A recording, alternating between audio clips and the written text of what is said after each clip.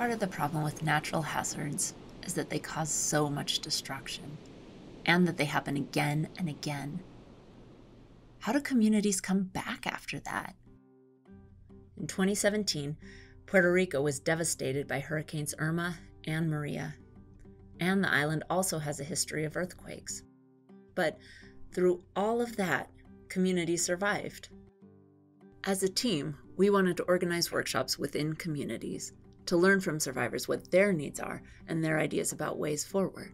Tomorrow we're going to have a workshop with the communities in Utuado. There's a responsibility for scientists to work towards the benefit and the farewell of the community.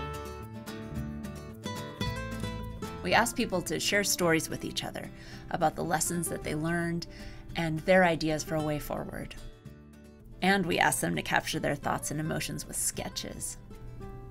We asked for sketches and imagery to help guide a local artist's vision in creating a mural in the community center that would celebrate the community's wisdom and their hopes for the future.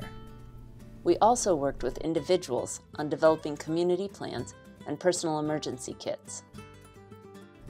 These workshops were our attempt at learning what people experienced and what they found important. Cooperación, empatía y empoderamiento. We came away feeling confident about the success of our first workshop, so we moved on to our second, which had very different results.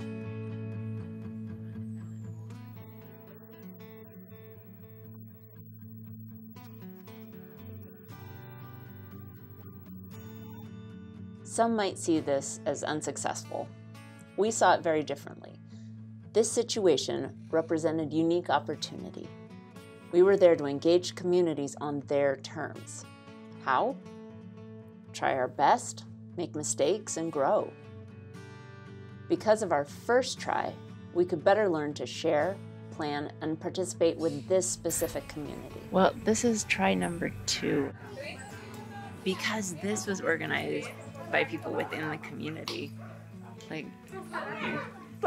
We have an opportunity to really go through an iterative process with communities and help them get to the next level, but also help us as practitioners, as scientists. We know that reducing community risks is an effort for all involved.